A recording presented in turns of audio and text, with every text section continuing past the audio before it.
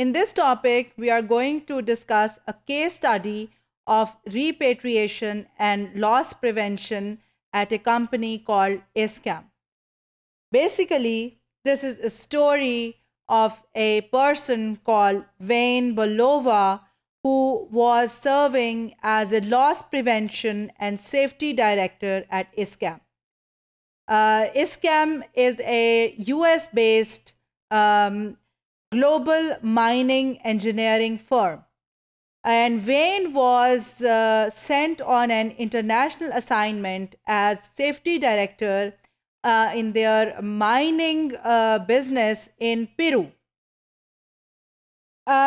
He served there for 3 years, and he has just recently returned after serving 3 years in Peru. Currently, he was repatriated back in Denver, the city of Denver, which is in America. And this is a story about how he is feeling and what he is doing when he has been repatriated back to the home country. Today, which is the current situation, he has just resigned from his job in ISCAM and is going to start his own security firm. This is the context, this is the situation, that he was a top-level manager who was sent on an international assignment, served 3 years over there, came back, and now after 6 months, he resigned from the country, from the company, and is planning to do his own business. Why did that happen?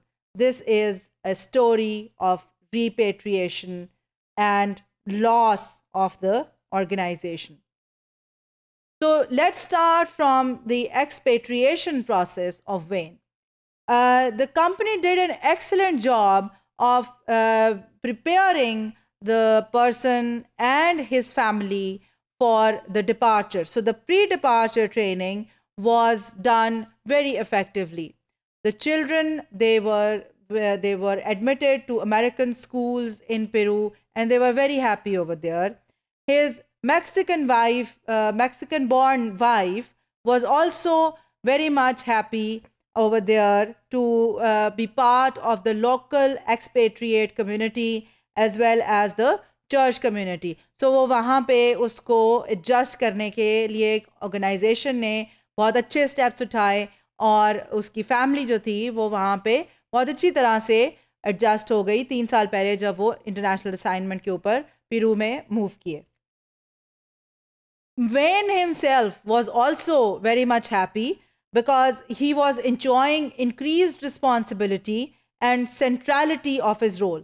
So जब वो international assignment के ऊपर वो किया, वहाँ पे he was the center of attention. He had all the responsibility, and he had the autonomy to make decisions, and therefore he had more responsibility, more authority, and he was more central in his role, and he was enjoying all that.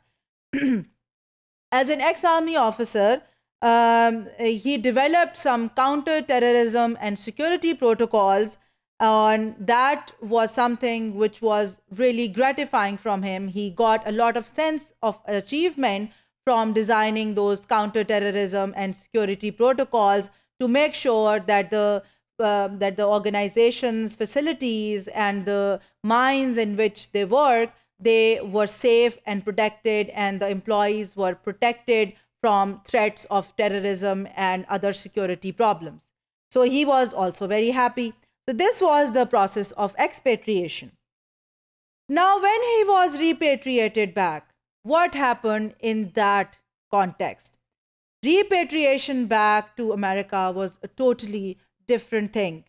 The organization has gone through 1 year after he left, the organization went through a major restructuring, and the way things were done when he was there in US, the organization completely shifted to some new processes. Because of that restructuring, his mentor, Herman Balking, also resigned. The restructuring aftershocks relocated many close colleagues that he used to work with. Now, because of that, what happened was that his liaison in the home country, it all vanished. His informal corporate intelligence network, it totally disappeared. जो आपका informal आपका network होता है जिसमें से आपको लोगों को खबरें मिलती हैं, जो कि बड़ा important होता है आपके किसी भी ऑर्गेनाइजेशन में सर्वाइव करने के लिए और सक्सेसफुल रहने के लिए, वो सारा डिसअपियर हो गया क्योंकि उसके अक्सर कॉलीग्स जो थे वो रीस्ट्रक्चरिंग की वजह से आउट ऑफ द स्टेट वो मूव कर गए. और अब उसका जो रोल था लाइजॉन का, उसके साथ लाइजॉन करने का, it was pass to very junior staff जिनको ना वो जानता था और जो कि ना उसकी बात समझ सकते थे, ना उसके साथ उनकी रेपर्टोयर थी. सो ये जो सब रिपेट्रिएशन ड्यूरिंग का के प्रॉब्लम्स क्रिएट होने शुरू हो गए, जबकि अभी वो वहीं पे असाइनमेंट में एम्प्लॉयड था इन Peru.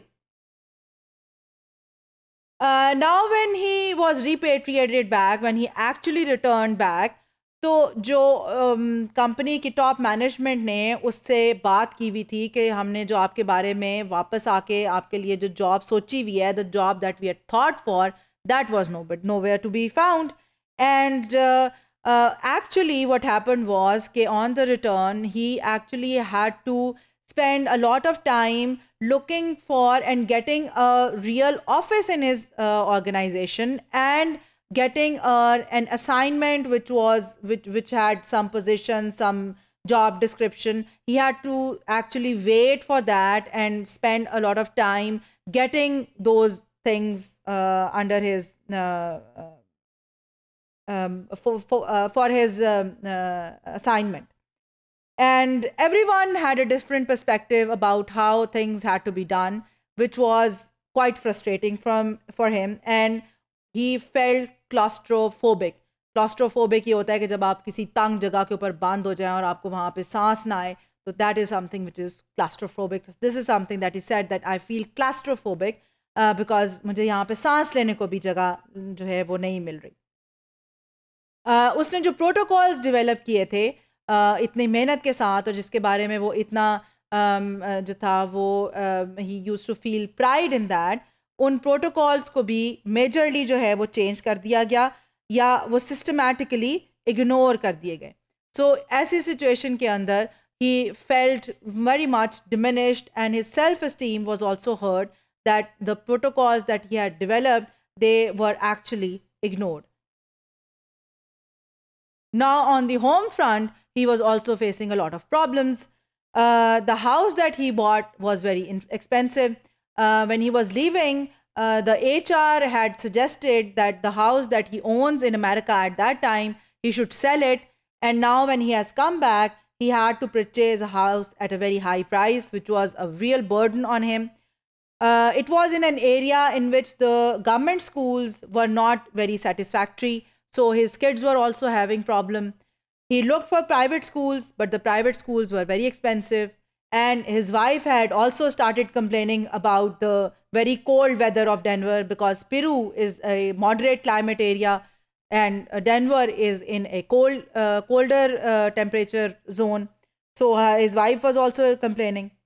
And that actually led to a talk with Balking, which was his mentor, that what should we do? So Balking, who had already resigned, he said that, well, maybe it's time to leave the company, and because you have the professional expertise and I have a lot of context, so let's get together and start our own business. And so therefore, because of a poor management of this repatriation process, the company, just after 6 months of repatriation of Wayne, they had to lose him. He resigned, and the company had to lose his professional expertise and experience.